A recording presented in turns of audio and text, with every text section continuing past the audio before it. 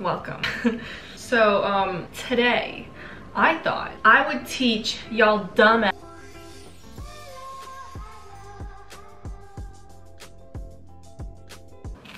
Anyways, a little bit of intro on me. Hi, I'm Nina. I go to MIT. I did graduate from high school with relative success and not that much trauma. So I think I'm qualified to talk about this subject. What my relationship with like studying and like study habits and like being good about all that is that, oh my gosh, school was always pretty easy for me, especially in like middle school and like my first year of high school, freshman year. So basically I never really studied for tests because I could just ace them with the knowledge up in here. Basically I didn't put that much effort into school, like at all. And I was doing fine, I was doing great. My teachers were like, you're great. And I was like, great, I'm great. However, that all changed sophomore year of high school when I finally had difficult teachers, I had difficult classes.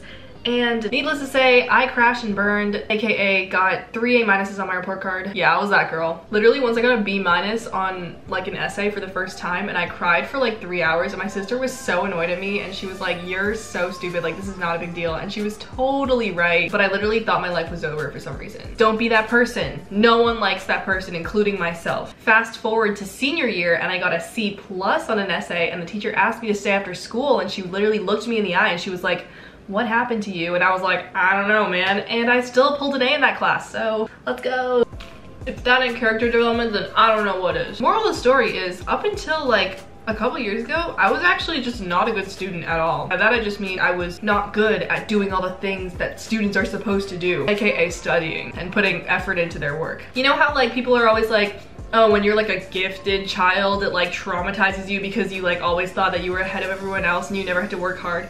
Yeah, that was me until I got my shit together and was like, okay, I have to start like learning and working hard. I got to MIT, classes are so much harder. There is so much more depth and concepts, and like obviously I was like, I can't just like fly by not studying anymore, like this is serious shit. So your girl here developed a bit of a studying routine because I had to, because I literally would have failed if I had kept doing the same thing I had done in high school. But now I'm gonna share with you my study tips and my study habits while studying at the same time, because I have a physics quiz in 2 days, and without incriminating myself too much, I'm just gonna say that I don't know anything. So yeah, a bit about what I'm gonna be studying right now. Physics, which is one of the classes I'm in, it's E&M, electricity and magnetism, has literally been the bane of my existence ever since online school started, because for some reason, when we went online, the professors and like people who run the course just decided to say like, fuck you to all the students. So they literally stopped doing lectures. They replaced their lectures with MIT OpenCourseWare, which is free and it's online already. They just made us do OpenCourseWare instead of teaching us. Like, I'm sorry, but like that doesn't sit right with me. With this class, it's like I'm literally watching Khan Academy videos that are worse than Khan Academy. So yeah, I have not been motivated to learn in this class. However, I do have a quiz and I need to do well on it, so time to study. As for like the actual study sesh, my best advice would be to set aside a time and a place so that like, I don't know, you're just like prepared for it mentally, who knows, but like I feel like the space matters, and if you like clear out your space and like prepare it well, then you're like setting yourself up for like a productive sesh, versus if you just like sit down wherever you are and like open your laptop, you might not be in the right headspace. I don't know if that makes any sense. So what I would say for studying, what I find the most useful when studying is to do practice questions. That is like the best preview you can get of the test, but sometimes they won't give you practice problems and that sucks. So literally what I would do, go through the old homeworks that like I've forgotten about already and like do those problems again. Usually, hopefully, the concepts that are covered on the homework are gonna be the main concepts covered in the test. So I'm gonna go to the website right now. So now I have my practice questions open. I just want to say that I'm clicking through them right now and I really don't know how to do any of them. And that is because so what I will do if I'm looking at a question and I have no idea how to do it, is to consult the class materials, whether that be in the form of lectures, notes, these lovely OpenCourseWare videos. So, you know, I'm gonna do that for a bit. Wish me luck because I need it. So today, we're playing for cash. Fast money. What? What is coupon? Gravy run the gang. Young Steve Harvey. Gravy come through, finesse the thotties out your. Whenever I'm like reviewing how to do a question or a certain concept for a question, I like to write down any like abnormally important facts and or concepts and highlight them so I can go back and look at them later. Also, this is a gel highlighter that I got at like the Academic Expo and it's so cool. Harvey. Gravy stole your bitch, I didn't mean it and I'm sorry. I think I might go start my own game show. Okay, so I did like a little studying. So I did 3 of the problems. It's okay so far. I'm gonna follow one of my own tips, which is to take breaks when you need it. Sometimes when you're just like thinking too much, it's like so much harder to do things because your like mental state is fatigued or whatever. If you feel yourself burning out, like it's not gonna be helpful to keep on trying to cram information into your brain, so take a breather, as I will do right now. Also, yeah, when you're studying, make sure, like I know it's really hard for people to like separate from their phone. My SD card ran out of space, but we're back. When you start studying, I know it's like hard for people to, people have separation anxiety with their electronics, and I know that I do too. My mom used to be like, oh, you're doing work, like put your phone outside the room, like put it like on the table where I can see it, and I'd be like, no. But it really is like bad to have distractions when you're trying to focus. I have a lot of issues trying to focus or trying to remember things when I'm using my phone, and I don't know why, but like sometimes I'll just like be like, oh, I need to go on my phone to like do a certain task, and then I'll unlock my phone and that task just like ejects itself from my brain and I just spend an hour on TikTok. Problems, am I right? So it's really best for me at least to like not go on my phone at all when I'm trying to study, unless I'm like taking a break, which I'm doing right now. But if you don't want to like put your phone outside, just make sure it's on silent and like face down, so like you won't see any notifications that may tempt you into going on a TikTok binge.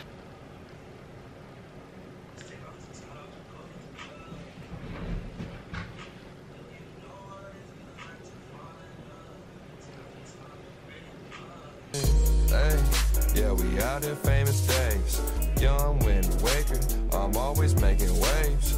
Another thing to note is that choose your study space wisely, aka don't do it on your bed. Okay, when I was in high school, I would literally only do homework on my bed because I would like, whenever I came home, I was always just so tired because like in high school I just like ran around like a freaking guinea pig and never like stopped. I would be so tired, I would just like go on my bed and be like, yep, I'm gonna do homework now. And my mom was always like, don't do that, like it's not good for you. And I was like, screw you, I'm doing fine in my classes. You don't know what's best for me. I'm gonna do whatever I want. Let me just tell you, it's a bad idea. It's a bad idea, don't do it. It really helps to have a separate rest and workspace. Also, I have found when you use your bed to do work, it makes it harder to fall asleep at night, at least for me, because your bed is no longer just like an area for sleeping and resting. It's also now an area for productivity and work. Like those things don't mesh very well together. So like basically don't do work on your bed. It may seem like a very comfortable, nice idea, but it's a terrible idea. Don't do it. So yeah, I'm almost done with these practice problems. I'm so proud of myself. This is like the most effort I've put in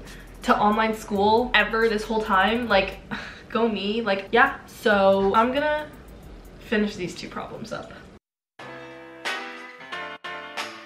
Before we continue, I want to tell you guys about something. A lot of people, and I mean like a lot of people ask me, what can I do to get into a good school? Or just like, what can I do to enhance my resume or my education? I've said before that I think that the best thing you can do as for extracurriculars is to find something you're passionate about and like commit yourself to that. And now that we're kind of in this period, it's kind of harder for people to be doing that or to like show that, whatever. But I have a resource for you guys that can help you achieve those things while still in quarantine and during this crazy time where no one knows what's going on, and etc, etc. So a few of my friends from MIT are working together with students from Harvard and Stanford to create this thing called the Summer STEM Institute, or the SSI.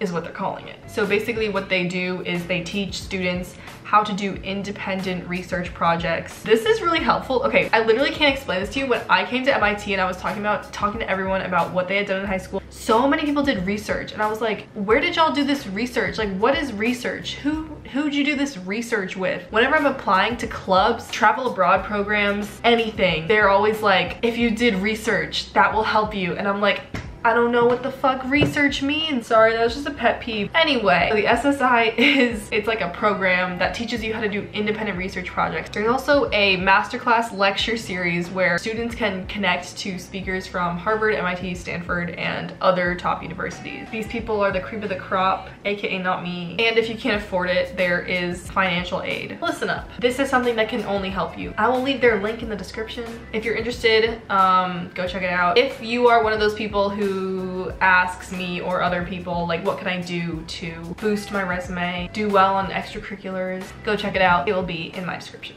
Okay, now back to studying. A little bit bigger, but then I'll admit I'm just the same as I was. Gravy, run the game. Young Steve Harvey. Hey. Gravy, come through, finesse the thotties out your party. Hey. Yeah, I run the game. Young Steve Harvey. Gravy might take you on a bad bitch safari. I finished.